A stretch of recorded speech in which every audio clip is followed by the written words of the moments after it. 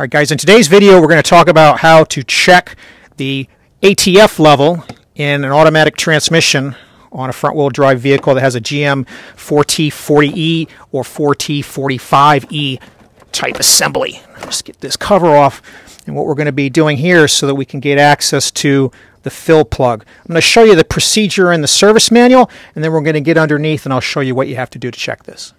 Alright guys, so looking at this transmission fluid check procedure in the service manual, this is a 2005 Chevrolet manual specific to the 4T45E. I'll show you the 4T40 in a minute. It's exactly the same. And part 65 is the fill plug. We'll go underneath and see what that looks like in just a moment, but it's going to be on the passenger side. So the procedure is basically just start up the engine and get it idled, keeping your parking brake on and going through the gear ranges because you want to work the fluid through the transmission. Removing the fluid cap on the top, and then you got to get the vehicle up off the ground so you can reach underneath to get to this plug, but you got to keep it level. I'll show you what we're using, what I'd recommend you do if you don't have a lift. You're going to have to get it up to at least 104 degrees Fahrenheit. It can be higher than this, but it can't be lower than this. And then what you're going to be watching is if you remove that oil level control plug, which is part 65 in the diagram, you want to see that the fluid comes out of there. So if the fluid comes out, then it's full, and you put the cap back in and you're done. If it doesn't come out, you're going to add it. And they talk to you about adding this in half-quart increments until the fluid drains from the plug hole. Now the only difference in this, and there's a bunch of checks here about the condition of the fluid. You know, you may have other problems going on, coolant getting into the transmission, or it may be burnt or old because it hasn't been changed. If it needs to be changed, I'll put a link up here on how you go about changing the fluid in the filter, but this is just a check if you've got it topped off correctly. Dexron 6 rather, is what you're going to be putting into it. So we're going to be using AC Delco Dexron 6 fluid here just to top it off. This is a 1-quart container, but use whatever you got, but it needs to be Dexron 6 for these later models. The only difference you'll see with the older manuals, same design on the 4T40. This covers the 4T40E as well as the early 4T45Es. Same temperature cutoff, same procedure, everything's exactly the same. The only difference is, since they're older manuals, they talk about Dexron 3, which is now obsolete and superseded by Dexron 6. That's the only difference. Now let me show you a picture here of what this looks like. So here's a blown up graphic of a rebuilt unit. So this is the transmission, and then this piece over here is the gear differential assembly. You've got your stub shaft coming out of here. You'd have your shaft for the axle on the other side, your CV joints attached to either side here. This whole thing together with the transmission and this is called a transaxle. So this is an automatic transaxle unit. Up here is the fill plug they're talking about, and we'll show you that under the hood. And then right over here is the check plug underneath, and I'll show you what that is too. Now the last step they talk about in the manual is after this is all done, we can use the old one or the new one, it doesn't matter, but we'll use the new one. It says down here, did you add more than 1.6 quarts? That would be indicative of you having a leak, and they'll take you through a leak check. If you didn't add that much, then they'll take you down to the last step, which is just reinstalling that plug and applying some part number 1234538 and that's what this is, and all this is medium thread locker blue. 1234538 if we zoom in and see that part number there. So you need to put a little bit of thread locker back on that plug before you put it back on. And then there's a torque value on that plug that I'll roll down at the bottom because it's not on this page. Actually, wait, there it is. I'm sorry. My eyes deceived me. 9 foot-pounds would be the torque value on that 11mm plug and 12 Newton meters. All right, guys, just a quick view of how we've got it up. We've got 4 jack stands. We're using these ESCO 3-ton low-profile types for here. And that'll get you off the ground enough to access the plug, but keep everything level.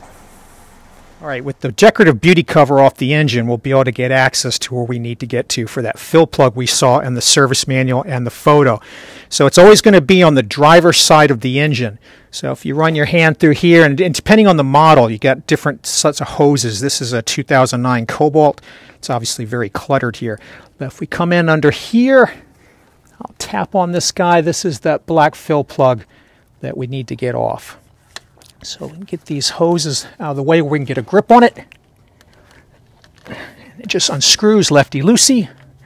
I took a paper towel and wiped off all the dirt and crud off the top of this cap and also off of the sides of these hoses so nothing falls in here when we take this off.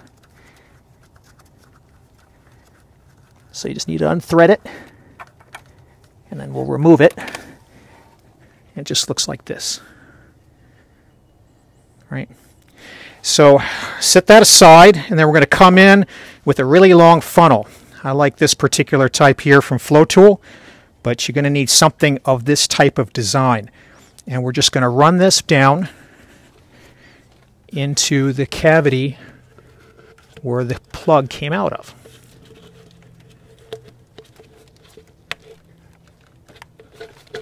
Just like that.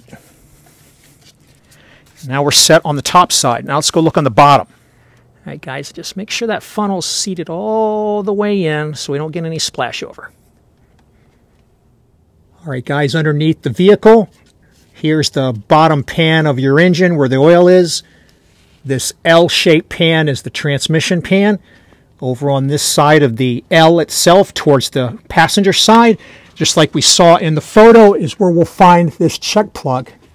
It's right here. It's an 11 millimeter check plug.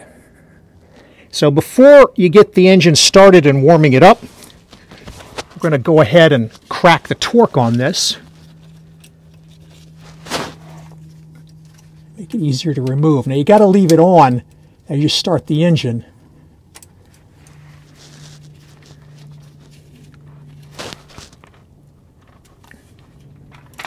But we're just going to loosen it. We're going to leave it on, but we're going to loosen it. This way it'll make it easier for us to get under here and take it off when everything's warmed up. When this is all hot, it'll be harder to do what we just did. All right, let's get the procedure started. All right, guys, let's go into our Tech 2. Let's build this particular vehicle. Going to go on to powertrain. This is an LAP engine. Automatic, of course. Transmission data. Let's go see what our temperature is on our fluid. Now you don't have to have this particular kind of scan tool, but you're going to need something that can read the PID for this particular value. All right, here we are. So we're sitting at 89 degrees.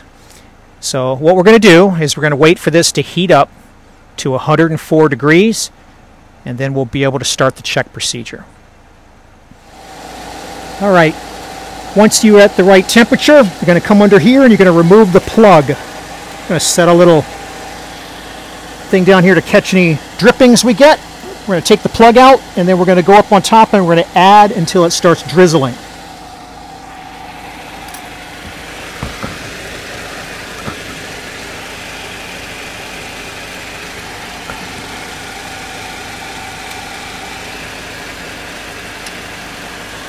And remember, this is hot, so make sure you keep your fingers out of the way.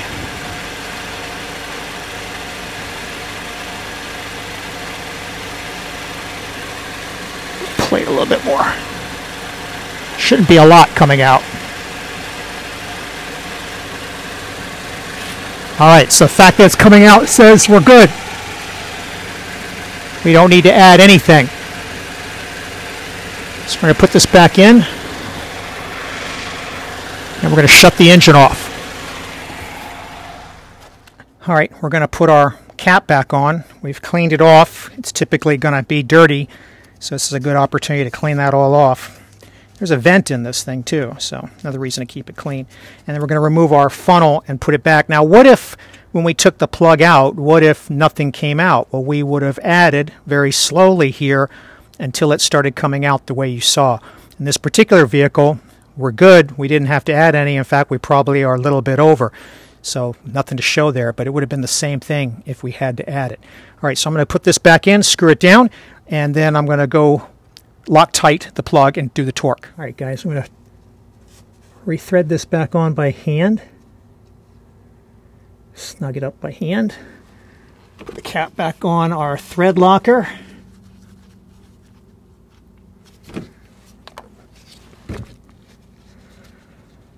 Now you're going to lose a little bit drizzling out there. If you want, you can top things off before you pull your funnel, in terms of just putting in as much as you took out. Again, this is an 11 millimeter going to 9 foot-pounds, or 108 inch-pounds, as I'm going to be doing here.